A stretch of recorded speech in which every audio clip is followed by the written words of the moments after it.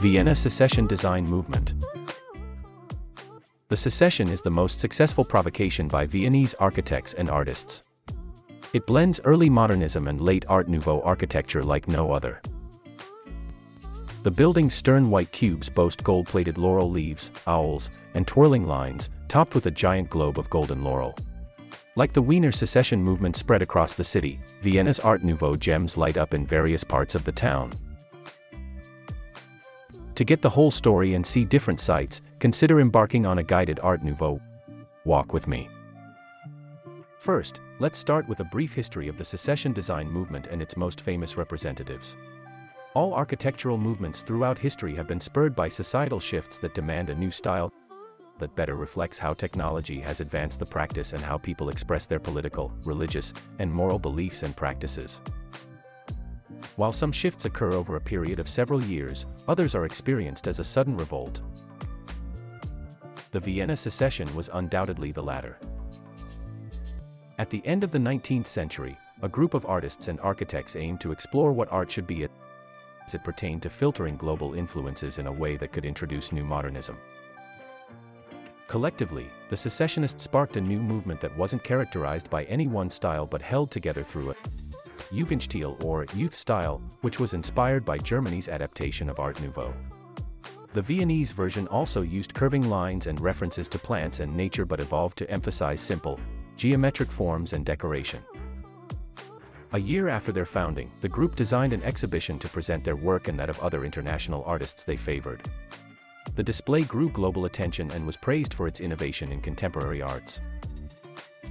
Architect Otto Wagner, 1841 to 1918, combined traditional styles and Art Nouveau influences. Later, architect Adolf Loos, 1870 to 1933, established the stark, minimalist style we see at the Goldman and Salic building. Eyebrows were raised when Loos built this modern structure across from the Imperial Palace in Vienna. 1909, and the Loos House marked an important architectural transition. Yet, the buildings of Otto Wagner may have influenced this modernist movement.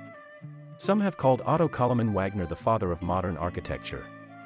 For certain, this influential Austrian helped move Vienna from Jugendstil, Art Nouveau, into 20th century architectural practicality. Wagner's influence on the architecture of Vienna is felt everywhere in that city, as noted by Adolf Loos himself, who in 1911 is said to have called Wagner the greatest architect in the world. Today you will see the best places to immerse yourself in the unique architecture of Vienna. This short list forms a small guide for art lovers. Let's start. Majolika House / Otto Wagner. An apartment building in Vienna, the Majolika House, designed by Otto Wagner at the turn of the 20th century, emanates some of the most classic details of the Art Nouveau style. The name of the building derives from the flowing flower motifs on the tiled outside facade that embellish the place with beautiful shades of green, blue, and pink. An entire facade built of small ceramic tiles, also known as majolika. Other materials used in the exterior finishing include iron and wooden frames for the windows in a perimeter block and infill building type. Lion heads sit in relief on the overhanging eave, and the two complexes are separated by their zone of balconies. Wagner made this new style of architecture famous for its simple yet elegant design. Exterior walls were left smooth and flat, and windows typically became less ordained than in previous Viennese styles of architecture. In some fashion, the simple, clean look was meant to represent how clean and simple the apartment complexes were on the inside. Despite its rectangular shape, the beautifully maintained building is considered an Art Nouveau masterpiece. The apartment complex in the center of Vienna was initially rejected as hideous beyond measure. These apartments rest side by side and together form an incomparably unparalleled and detailed. Nearby is a second house, simpler than these, at 3 Kostlergasse, said to have been the town residence of Wagner for a time. Tip: visit on a bright day and take binoculars to fully appreciate the detail under the eaves and the balcony areas. Medallion House.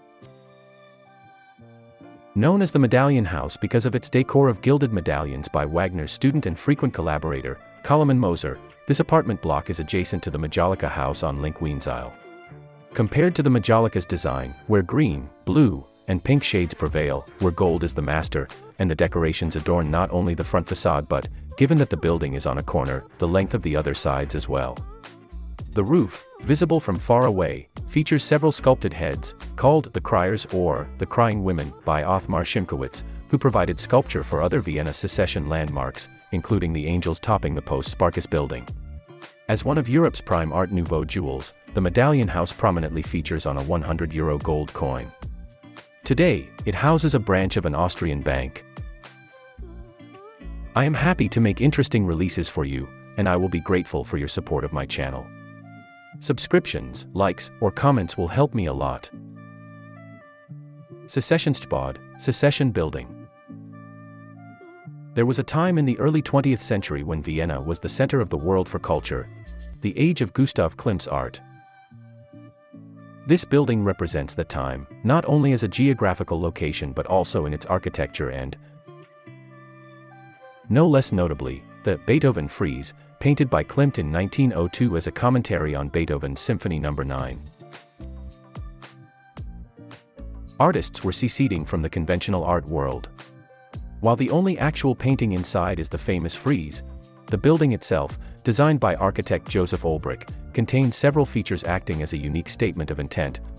From the turtles that support massive plant pots on either side of the entrance to the Great Dome made from 2,500 gilt laurel leaves and 300+ berries, that the Viennese were quick to christen the golden cabbage.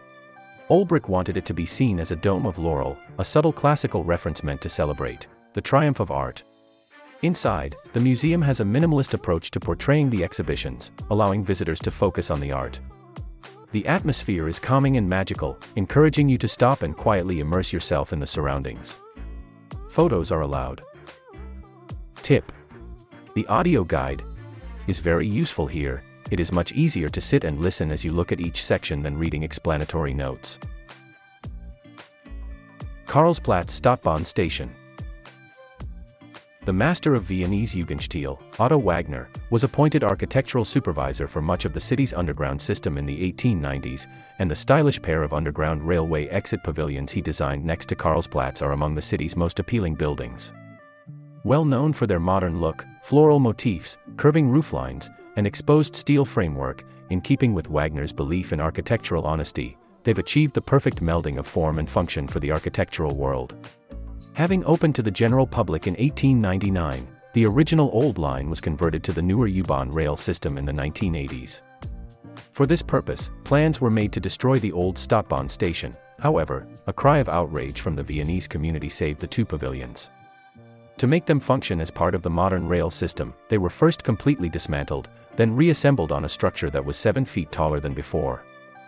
The two pavilions face each other. One is now a quirky cafe, the other hosts an exhibit on Wagner's most famous work, with a model of the architect's stunning church at Steinhof as its centerpiece. Tip: around the Karlsplatz, you can also find the Grand University of Technology, St. Charles Church, the Vienna City Museum. In the summer, Karlsplatz is a great place to sit under the trees of Ressel Park. Palais Oyos. When Otto Wagner built himself a townhouse at Rennweg 3 in the 1890s, it was clearly still a desirable residence. Now known as the Palais Oyos and occupied by the Croatian embassy, this early Wagner work is very much in the Ringstrasse style, with its elaborate wrought iron balconies and stucco decorations. Still, you can discern hints of his later work in touches such as the projecting cornice and the very fine reliefs on the upper floor. Despite its meteoric rise, the Vienna Secession changed over the years as its members began to focus on their individual pursuits and artistic interests. Eventually, internal disagreements and the increase in consumerism distinguished the movement. Regardless, the movement was a critical precedent that significantly contributed to the rise of culture in Austria throughout the 20th century. Its memory is cemented in the secessionist building, Klimt's artwork, including the Kiss, and Otto Wagner's Karlsplatz metro station. The movement is even considered a moment of cultural identity in Austria. In 2004, 100 years after the group dissolved, the country issued a cold collector's coin of €100. The front featured the Secession building, and the back featured a frieze by Klimt. While we may never see a more powerful and sudden jolt in the way that architecture transforms throughout time, We have the Vienna Secession to thank for opening the path for artists and architects to introduce modernism as we know it. That's all for today. See you next week.